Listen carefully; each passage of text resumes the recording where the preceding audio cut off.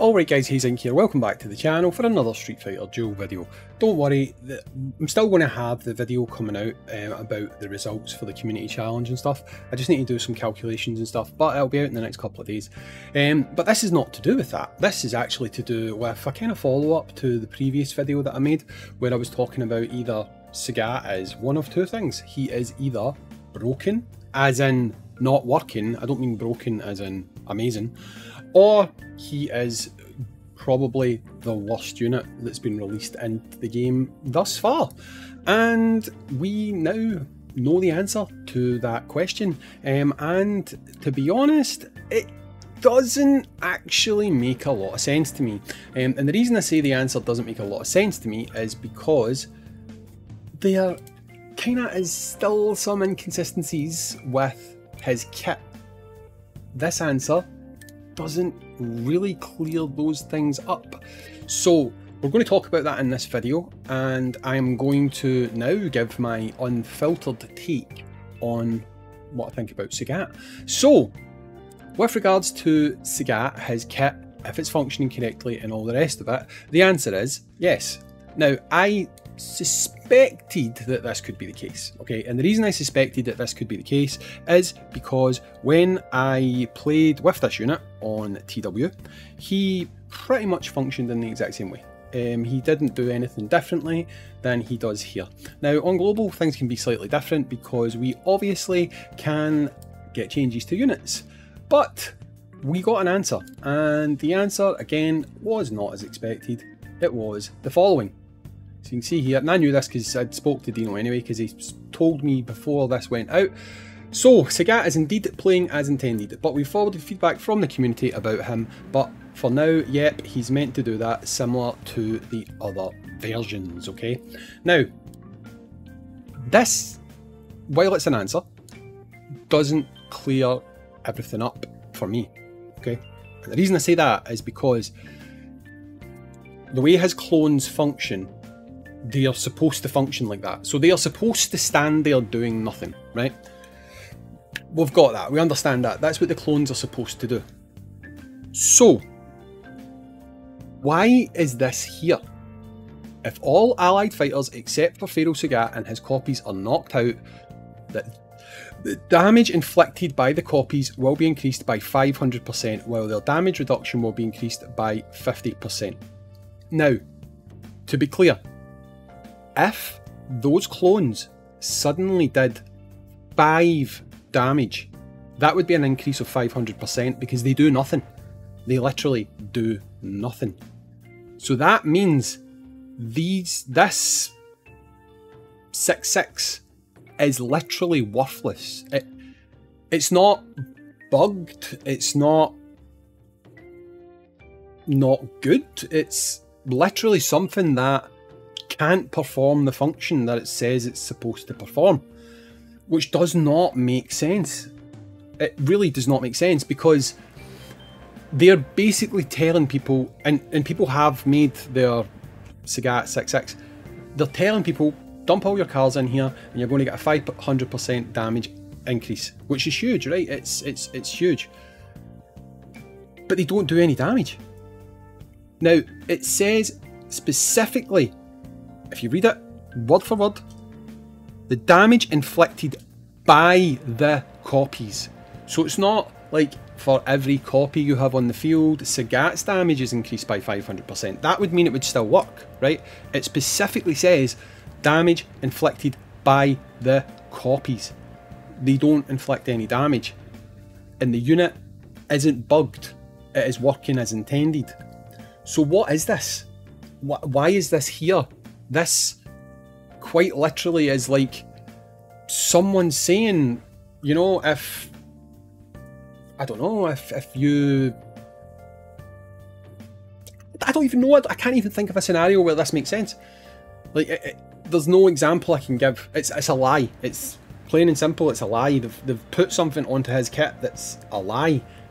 And if it's not bugged and it's not broken and it's working as intended, how can you justify that? The unit, in essence, is falsely advertising, right? And again, I don't want to go down that rabbit hole of saying false advertising, but I mean it is, because if you are saying that by doing this, this unit will do this, but that unit cannot do the thing it's saying, then that in itself is misleading, because people who play this game don't watch these videos. Not everyone watches these videos. So there could quite literally be hundreds or thousands of players who decided, I'm going to pull for Sagat. Okay, he's not great straight away, but when I get him to 6/6 cars, they'll start obviously doing damage, because why would they not? They might just literally think you need to get that unit to 6/6 before those clones would actually do anything because of this. But they don't. So this is quite literally lying to the player base, and I do not understand why they would say that everything is as intended, because even if the unit is supposed to function as badly as he functions, okay, fine, he's a bad unit, move on, right? But why would you not admit that this is a mistake? Because this must be a mistake, because if this isn't a mistake, then what are you saying? Are you saying that you purposely put a description in there that doesn't work, it doesn't do anything? People may have spent money to buy vehicle summons, vehicle boxes, whatever. Why have that if the unit is functioning as intended? So to me, that's a big issue. Now, also on the subject of Sagat, I have seen people say that he may still have some value, just not in your team as a support unit, because of this skill here. Assist skill. Effective when the fighter is in an assist position. When the assisted fighter is knocked out, Pharaoh Sagat uses their soul to summon a copy to keep fighting. The copy inherits 40% of Pharaoh Sagat's attack, defense and HP. Now, what many people assumed, because it isn't clear here, okay? People assumed that if you put this unit onto, for example, Viper, right, we'll use Viper as an example, and Viper was to die, he would then summon a clone of Viper who would continue. No, he doesn't do that. He doesn't. Shout out to Don for what I'm about to show you, but Don actually borrowed a maxed out copy of this unit, okay? No, he didn't summon for it because he saw what the unit was like. He borrowed a maxed out copy of this unit and used him in the assist position to just find out exactly what he does as an assist. And I'm going to show you that right now. Now, if you look, you will see that during the loadout for this team, Sagat is in the assist position. He is up top, being an assist to Hugo. And that's what we're going to take a look at, right? So, we'll move on through and we will see exactly what happens here. So if you watch, you'll see what we're basically looking for at this stage is for Hugo to die, right? So we're going through, doing the battle, yada yada yada. Big hits are going to come up in a second, which will take out Hugo. Here he goes, Hugo. And look who's appeared at the back. You have a copy of Pharaoh Sagat. And look what happens. Yep, that's right. Nothing. Absolutely nothing. He literally does nothing. So basically, as a support, he will summon a copy of himself, which it does not say here, that does nothing. What is the benefit of this unit on support? Because his copy with him will give him additional attack and defense and stuff, right?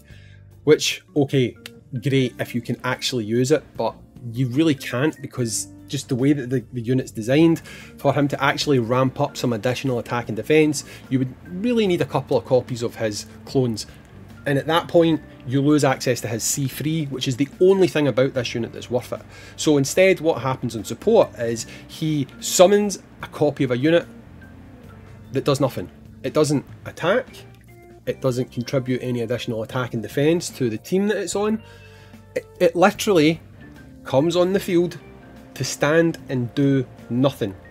It will not help you in any way, shape or form, other than possibly the one use, the one single solitary use. If you have a unit that attacks the back unit, that it'll take that hit. and it'll save one other unit dying from, say, Akuma doing his C2. Literally, that's like the only thing. A bit like Gen's Shadow that sits at the back. The only difference is Gen's Shadow is actually useful. The fact that this unit is actually functioning the way that it's supposed to function is laughable. It is 100% the worst unit in the game. By far. Honestly, I mean, I know Pika hates standard Adon. Standard Adon makes this guy makes standard Adon look like an S tier unit. This guy is just the worst unit that has been introduced in any gacha game I can think of. And the worst part about it is he's a special, not a special, but you know what I mean, he's a non-standard factional unit. He's an Inferno unit. To me, while it's not always the case, Inferno and Master, in theory anyway, are supposed to be a tier above standard factional units. Now we know in practice that's not necessarily the case, right? But they're supposed to be, okay? Go away, eBay. This guy, honestly, if he was given as a free factional unit that you could summon, he would still be awful. There is no redeeming qualities for this guy.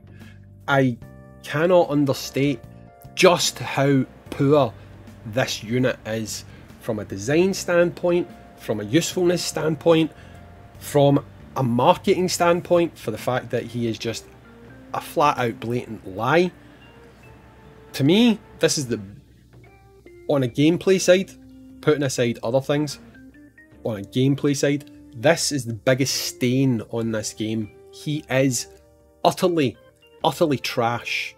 And if you've summoned for this guy, if you actually went ahead and summoned for this guy, I would literally feel hard done by. I would feel like I had been hoodwinked.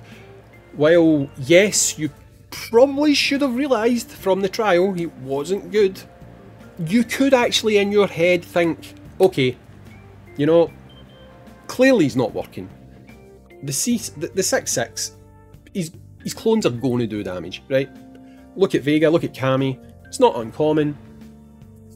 So you could have summoned on the strength of this, leading you to believe that his clones were actually going to do something. And if his clones did something with 500% increased damage here, he could be okay. But the fact that he is performing as intended, and it's intended that his clones do nothing, means that you got lied to. What else can you call it? I'm not being harsh on the game. That is a lie. Plain and simple. So, that's the update. Sagat is the worst unit in the game.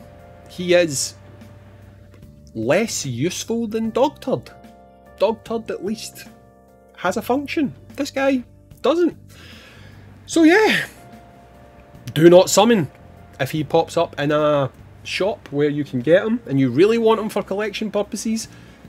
Get one and leave him sitting on the shelf, because there's never going to be a use for this guy. He is utterly garble, and according to what we can see, he's supposed to be. Go figure. So, praise the Lord we never got 50% off on this guy, because if we did, more people would have summoned, more people would be angry and upset. At least we can take solace in the fact that we don't need to summon him. He's got no use, and I really strongly suggest that the developers do not make a path of trials that requires you to have Pharaoh Sagat, because that would just be the ultimate kick in the stones if they decided to do that. But anyway guys, I have been Hayzink. This has been probably the most scathing I've been about a unit since this game started, but hey, they designed them that way, so they must have wanted us to, for some reason, see this bad unit. Maybe the next unit will shine more because they put out a turd just before it. I don't know. But anyway, trash tier unit. He's broken. He's not broken. He just sucks. That's it. Anyway, Hayzink, out.